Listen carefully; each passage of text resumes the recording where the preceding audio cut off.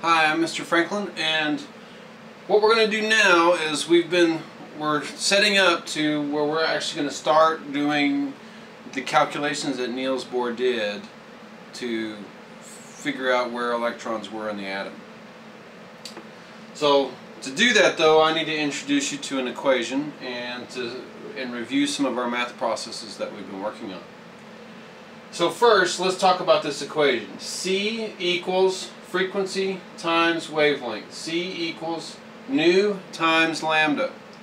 So C is the speed of light, and the speed of light is always 3 times 10 to the 8th meters per second. Always, always, always. Okay? Frequency, measured in hertz, is here, and wavelength, measured in meters, is here.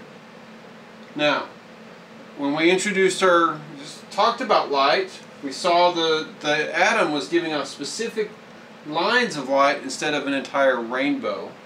And let's say we take the first color that we see and we get 450 nanometers for a wavelength.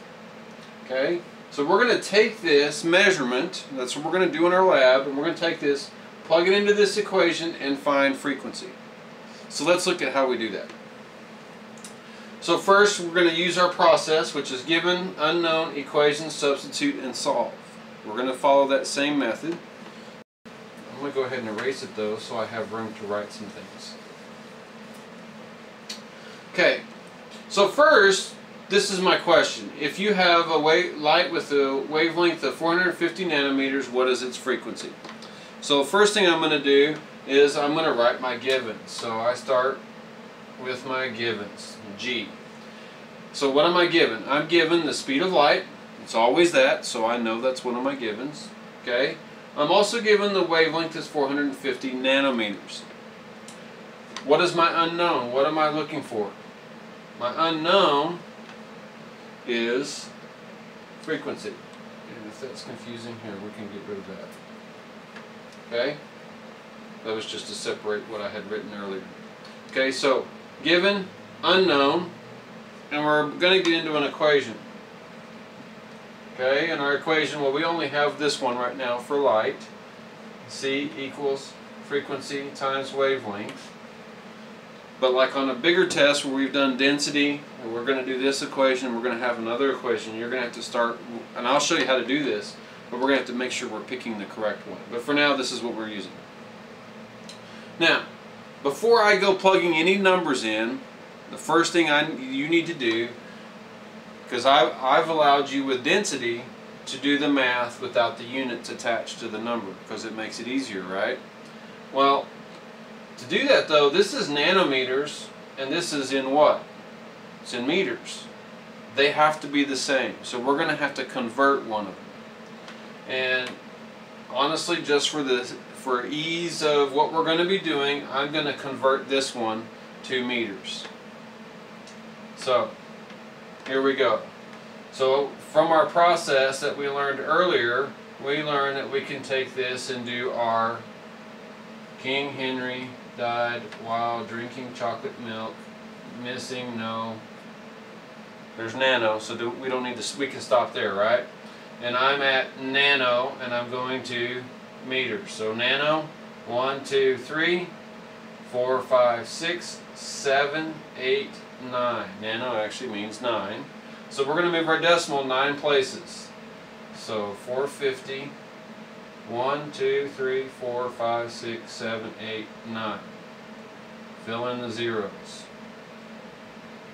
Okay? Now, we can leave it like that, but from our practice, if we turn that into scientific notation, it actually means we have to write less down here as we're working with the number. So I'm going to take this number, 0.000000045, you can drop the 0. Okay? I'm going to take this and turn it back into scientific notation. 1, 2, 3, 4, 5, 6, 7. 4.5 times 10 to the 7.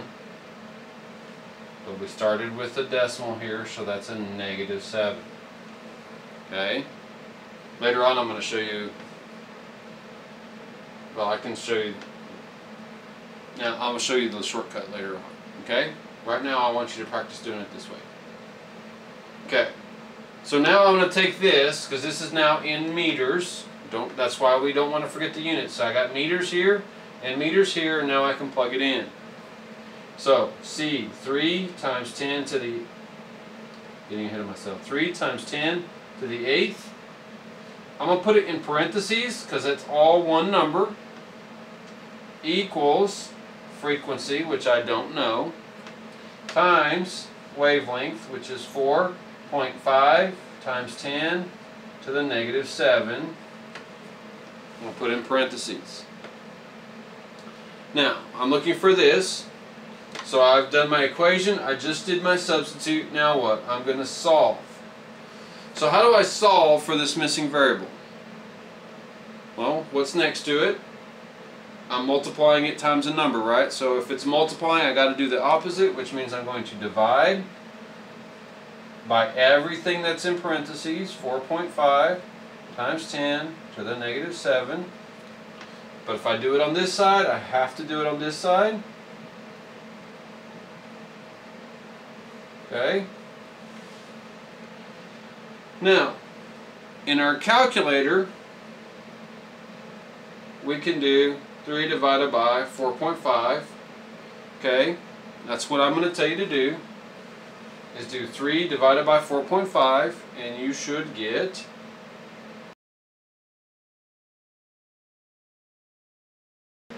3 divided by 4.5 is equal to 0.667. It's actually 0.66 repeating. Okay?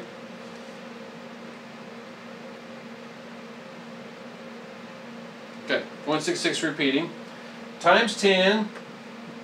Now, your calculator can do this, but we're going to be working with a number that your calculator won't like. So I need you to practice it this way.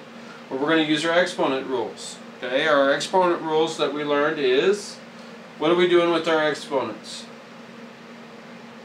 We're dividing, right? So if we're dividing, we're going to subtract the exponent. So I've got 8 minus a negative 7. Be careful, that's a negative. So 8 minus negative 7. Minus a negative is same as plus a positive, right? So this is 0.667 times 10 to the 15th hertz. Why is it hertz? Because it's a frequency. Because that cancels and that cancels, and we have a frequency. Okay? Now, here's the question. Am I done? I'm asking the question, so no, we're not done. On your test, they're going to write that answer in scientific notation. So now I got to fix this. So what do? I'm going to move it so that there's one number in front of the decimal. So 6.67 times 10. I moved it one place.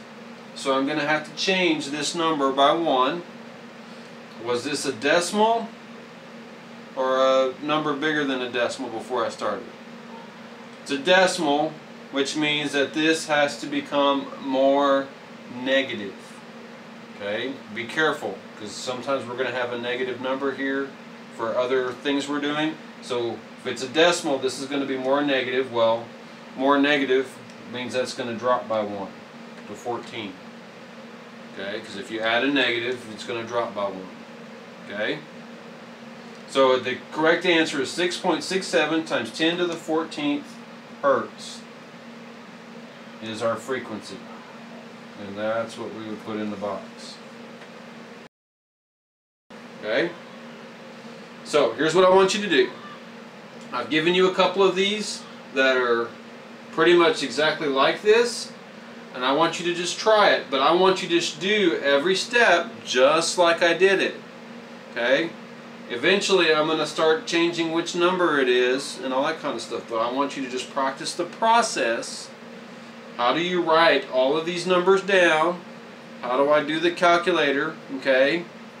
Before I start making you really think and apply this. Okay? Alright, so try a couple of problems that I put on here for you.